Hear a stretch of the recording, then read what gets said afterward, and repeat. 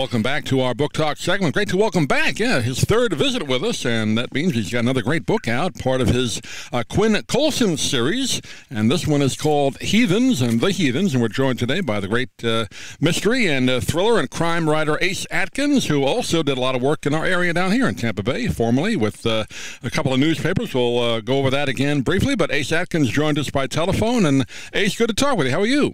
Hey, good to talk to you, too. Thanks for having me back on. Yeah, just checking the archives again. About a year ago, we had you on, so you're keeping your schedule very prolific with the books, so that's good. Hey, trying to keep the machine going, for sure. That's it. Before we get into the books again, in case people weren't with us before, you were a former reporter for the Tampa Tribune down here and the St. Pete Times, so you're quite familiar with the area. Yeah, absolutely. Yeah, I started my career as a correspondent for the Times, and then went over and worked almost my whole career for the Tampa Tribune. So I know every place in Tampa, every street. It's very familiar to me.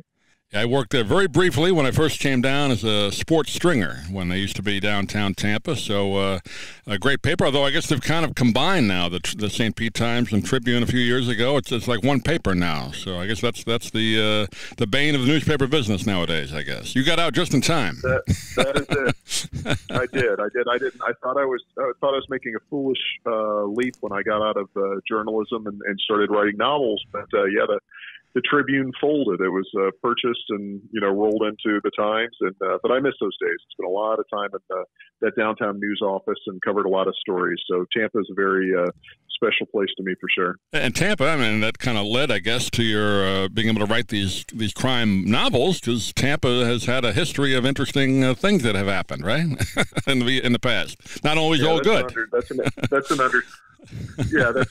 understatement. I think for anything wild, weird, horrific, pretty much covered it all in Tampa.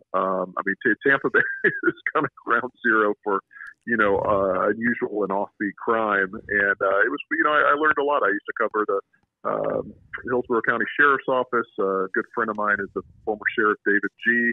I remember covering the Tampa Police Department when Jane Castor was a captain. Oh, there. Sure. She was leading the she was a terrific detective. And so anyway, all that stuff went into the formation of my novels, for sure. My books are set here in the Deep South, but there are many, many Florida connections. And in this particular book, The Heathens, the one we're talking about today, just came out, by the way, kind of based on a crime that happened in Tampa, right, back in the late 90s? Did I get that right? Yeah, not necessarily. Yeah, for sure. Not necessarily based, but really kind of it was a point of inspiration. I've written books that are true crime novels before. I wrote a book actually set in Tampa called White Shadow. It was about some mob killings in Ybor City back in the 50s. And this was really just kind of an idea. I covered back in the late 90s. I covered the Blessa Robinson case, which is very well known to people in Tampa. The 14-year-old girl that was convicted of killing her mother, along with two other teens. And so that story really had stayed with me over the years. But it was an incredible case. Not only the horrific murder, but these kids went on the run as law enforcement was getting close to them, and eventually they were brought to justice. They were found in Texas and brought back to Tampa. But I always wondered when they were out on the run, what that was like day to day, trying to stay ahead of the law enforcement, trying not to get captured. But also, the real catalyst for the Heathens is what if these kids had been innocent, and what if they were running because they thought they had been railroaded? And so that was the idea for the book. That was the genesis. It's not the Blessa Robinson story. It's not, but the idea of a teen being accused of killing their own mother, that certainly was a catalyst. Yeah. And again, for people that may not be fully aware of it, Quinn Colson is the main character, of course. This is, I believe, number 11 in the series, and he's a former Army Ranger, and he now became a sheriff in Mississippi. So I'll let you take it from there, because I don't like to give away any of the plot line. So what happens this time? Well, in this particular story, all my books, all the Quinn Colson books, are set in this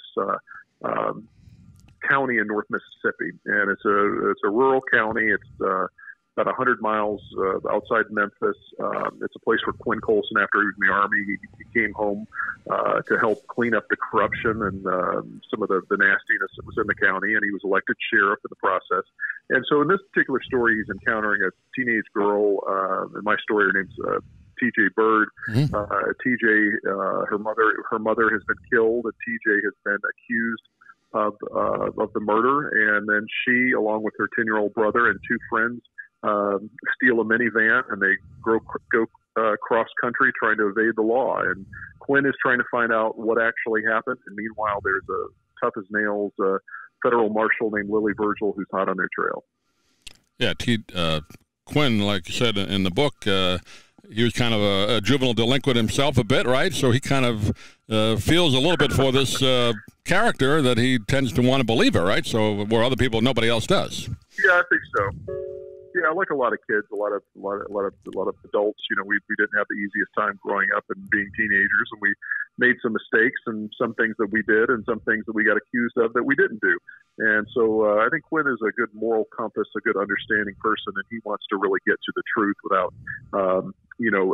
accusing anybody too quickly. And he knows TJ, he knows she's run afoul of the law in some places, but he also has other suspects and other people he's looking at. And so these kids, it's really, Quinn is a major character in the book, but it's really about Quinn. It's also about Lily Virgil, the U.S. Marshal, tracking down these kids. And it's really mainly about these kids. It's really about T.J. Bird and her boyfriend, Ladarius Cade, and it's about them trying to get some justice while trying to stay alive. Yeah. Did you base the Marshal Virgil on anybody that you've covered? You know, I was fortunate in Florida to work with a lot of really terrific female law enforcement officers, women in law enforcement, and people like Jane Castor, who was just a terrific, tough cop. Yeah. There's also a woman named Lisa Glasscock, who was a detective that worked the Hillsborough County Sheriff's Office. And so I met these women in law enforcement, and they often were smarter and, and more talented than a lot of their male counterparts. And they were pretty impressive crew of people. And so that's really what into the character of Lily Virgil. And I hope she's a tribute to those women that I had the fortune of covering as a reporter. There's not too many, I guess, U.S. Marshals that are women, right? In real life, I mean, there's probably not too many. Right? I don't know what the percentage is. Yeah. I'm actually one of my good friends here. She is a longtime U.S. Marshal, and she started off actually working in the marshal's office, not as a deputy marshal, but just doing clerical work. And about 20 years ago, she thought, geez, I can do this and maybe even better than some of these guys. And she went through the training, and she did the whole, everything she needed to do, and she became a marshal and was a working marshal for years. Now she's more into administration and that kind of thing. But she is terrific, tough as nails, and provides a lot of background for the character of Lily Virgil. Yeah. Well, great idea for a plot line. And again, being the 11th installment, I know I've asked you this before, but in case people weren't with us, Quinn Colson obviously is kind of grown, right, over the years. Continues to evolve, right? The main character. Yeah, I think that what's different with this series, unlike some other books that you might read, where there's a continuing hero, a continuing character, where everything is static and you go from book to book but nothing changes, is when you read these books, the 11 books, the world continues to grow, and Quinn grows and changes, and he gets older. And when the book started, he came back to town with nothing other than his army rucksack and this old beaten up house that he had inherited, and trying to find some kind of new way of life. And now he's married, he's got 2 kids, he's been a longtime sheriff, he's an elected official.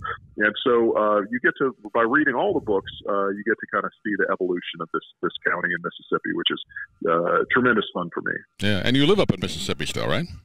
I do. I'm talking to you right here from the beautiful Oxford, Mississippi Square. And so there's continual inspiration, continual characters, and great fodder for books. I mean, nothing, it's hard to beat Florida. Florida's got but we have our share of interesting stuff here in Mississippi as well. No doubt. Again, the name of the book is The Heathens, a Quinn Colson novel, and number 11 in the series. And Ace Atkins has been our guest. And Ace, once again, give out your website, if you would, or where people can get the book. Books are out everywhere that fine books are sold. Online and digital and also audio. And then if you want to find out more, of course, there is aceatkins.com, and I'm on Instagram and Twitter and all those kind of channels as well. Great. I should also mention Ace also played defensive end at Auburn, so I guess you're starting to get ready for college football again as a fan, right? Not me. Not me. I had my share. I'm good. Not to play, but to watch, right? You still follow Auburn? No, not to play. I'll watch it a little bit. I'm not. I wouldn't say I'm a really dedicated football fan. Yeah. I think I had my fill growing up, but certainly we'll catch a game here or there when I can. But usually the season means for me is a new deadline and working on a new project. So even though the Heathens is out, I'll be working on a new book this fall and getting right into it. Great. We'll talk to you when that comes out as well. But in the meantime, invite everybody to get the Heathens. We'll have a link on our website as well. Ace Atkins, always good talking to you. Continue good luck, and we'll talk to you soon. Always great talking. Thank you so much. I appreciate your time. I'm Stan Brock. 30 years ago, I formed Remote Area Medical to help people overseas. But then we found generations of families in America isolated by poverty from the health care they need. Together, we can take dental, vision, and medical help to 1 million adults and their kids, right here at home in the United States of America.